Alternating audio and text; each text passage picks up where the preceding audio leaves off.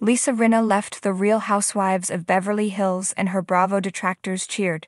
However, it seems that the reason they suspected that caused their departure might not be accurate. Actually, it seems that she might not have been fired and opted to walk away from the show. Real Housewives of Beverly Hills fans spent a great deal of time trying to figure out who arranged the hate attacks on Garcelle Beauvais' son. Diana Jenkins took the brunt of it, and fans attacked her, claiming she was behind Botgate. Actually, it got so out of hand that she employed extra security for herself and her family.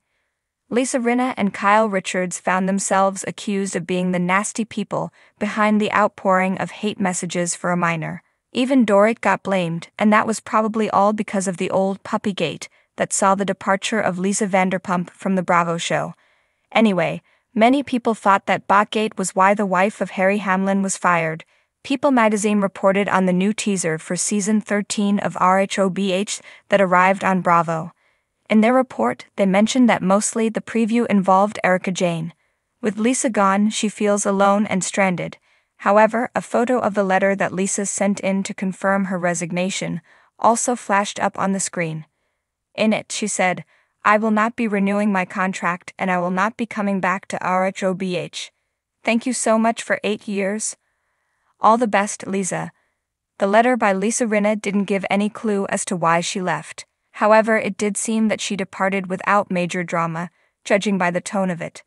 Nevertheless, in a previous article, the outlet explained more about the reason why she left Real Housewives of Beverly Hills. Lisa Rinna previously gave a statement and talked about her job commitments.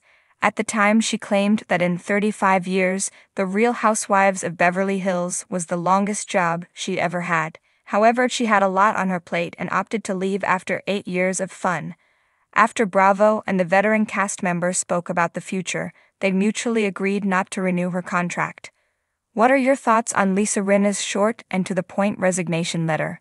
Did you know that Bravo and the former Rhobh star mutually agreed that her contract would not be renewed? Do you miss her? Sound off in the comments below. Remember to check back with us often for more news about the Real Housewives of Beverly Hills.